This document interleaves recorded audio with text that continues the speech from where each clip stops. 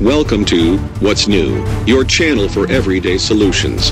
Be sure to subscribe, share and like our videos. This is What's New. Why everything we know about salt may be wrong. By GINA KOLATA. The salt equation taught to doctors for more than 200 years is not hard to understand. The body relies on this essential mineral for a variety of functions, including blood pressure and the transmission of nerve impulses. Sodium levels in the blood must be carefully maintained. If you eat a lot of salt, sodium chloride, you will become thirsty and drink water, diluting your blood enough to maintain the proper concentration of sodium. Ultimately you will excrete much of the excess salt in water and urine. The theory is intuitive and simple. And it may be completely wrong. New studies of Russian cosmonauts, held in isolation to simulate space travel, show that eating more salt made them less thirsty but somehow hungrier. Subsequent experiments found that mice burned more calories when they got more salt, eating 25% more just to maintain their weight. The research, published recently in 2 dense papers in the Journal of Clinical Investigation, contradicts much of the conventional wisdom about how the body handles salt and suggests that high levels may play a role in weight loss. The findings have stunned kidney specialists. "This is just very novel and fascinating," said Dr. Melanie Honig, an assistant professor of medicine at Harvard Medical School. The work was meticulously done. Dr. James R. Johnston, a professor at the University of Pittsburgh, marked each unexpected finding in the margins of the 2 papers. The studies were covered with scribbles by the time he was done. "Really cool," he said, although he added that the findings need to be replicated. The new studies are the culmination of a decades-long quest by a determined scientist, Dr. Genstitz, now a kidney specialist at Vanderbilt University Medical Center and the Interdisciplinary Center for Clinical Research in Erlangen, Germany. In 1991, as a medical student in Berlin, he took a class on human physiology in extreme environments. The professor who taught the course worked with the European Space Program and presented data from a simulated 28-day mission in which a crew lived in a small capsule. The main goal was to learn how the crew members would get along. But the scientists also had collected the astronauts' urine and other physiological markers.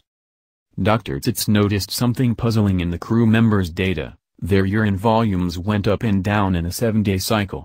That contradicted all he'd been taught in medical school. There should be no such temporal cycle. In 1994, the Russian space program decided to do a 135-day simulation of life on the Mir space station. Dr. Titz arranged to go to Russia to study urine patterns among the crew members and how these were affected by salt in the diet.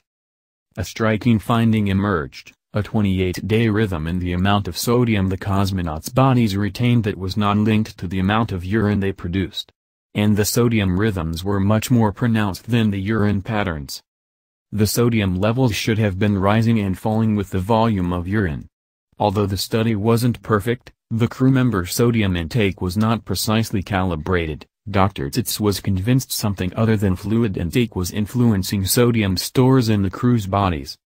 The conclusion, he realized, was heresy. In 2006, the Russian space program announced 2 more simulation studies, one lasting 105 days and the other 520 days. Dr. Titz saw a chance to figure out whether his anomalous findings were real. In the shorter simulation, the cosmonauts ate a diet containing 12 grams of salt daily, followed by 9 grams daily, and then a low-salt diet of 6 grams daily, each for a 28-day period. In the longer mission, the cosmonauts also ate an additional cycle of 12 grams of salt daily. Like most of us, the cosmonauts liked their salt.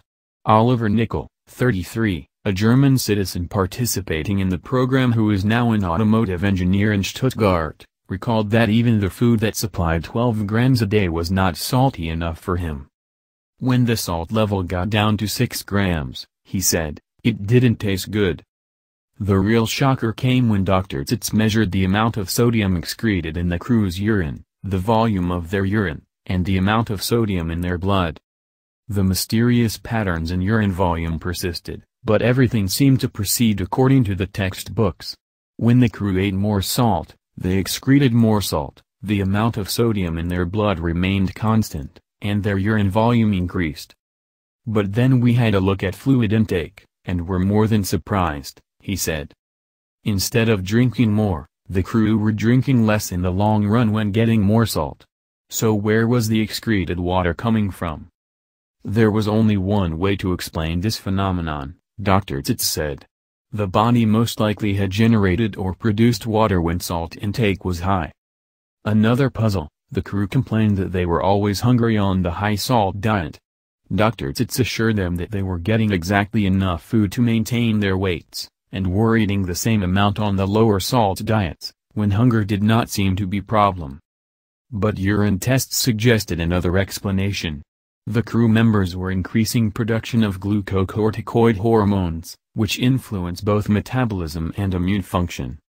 To get further insight, Dr. Tsitz began a study of mice in the laboratory. Sure enough, the more salt he added to the animals' diet, the less water they drank. And he saw why. The animals were getting water, but not by drinking it. The increased levels of glucocorticoid hormones broke down fat and muscle in their own bodies. This freed up water for the body to use.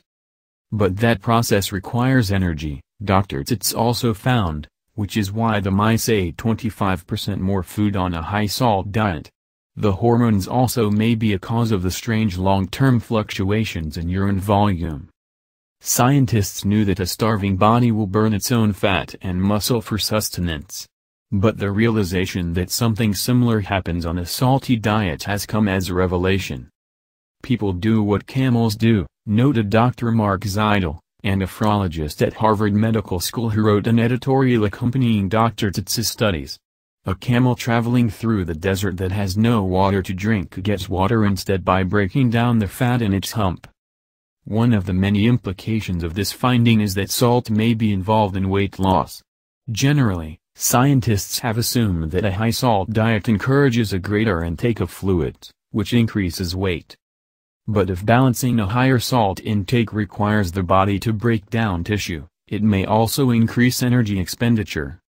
Still, Dr. Tsitz said he would not advise eating a lot of salt to lose weight.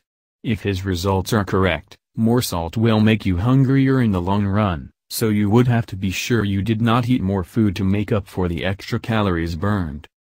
And, Dr. Tsitz said, high glucocorticoid levels are linked to such conditions as osteoporosis, muscle loss, type 2 diabetes and other metabolic problems.